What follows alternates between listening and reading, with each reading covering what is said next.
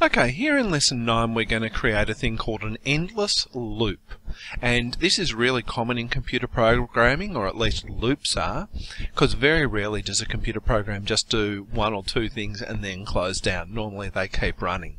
So for instance, here's how I'm going to make it. The first thing I'm going to build is a signpost or an anchor, and so I put a full colon, which is shift semicolon, after it, and that makes it an anchor.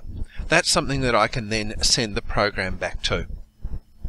And then I'm going to write go to, and I'm just going to put the name of that signpost or anchor. So here's what the program does. Line 1, it just understands that's the anchor. Line 2, I haven't put any code, and line 3 says go to start. So as you can see, it just runs through and keeps going back again and again and again. So whatever I put in between there, say text window, right line, hello, and I made a mistake there.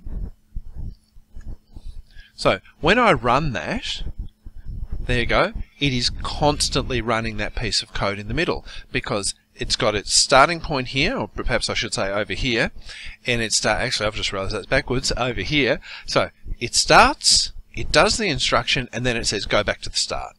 So do your instruction, go back to the start, and that's why that's happening constantly.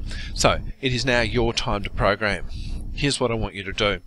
I want you to create a program that will write endlessly on the screen the words I am a fish. I'm not going to make a part B for this because you can just very simply modify the program I've done here, but that's an endless loop, and that's what you've just learned to create.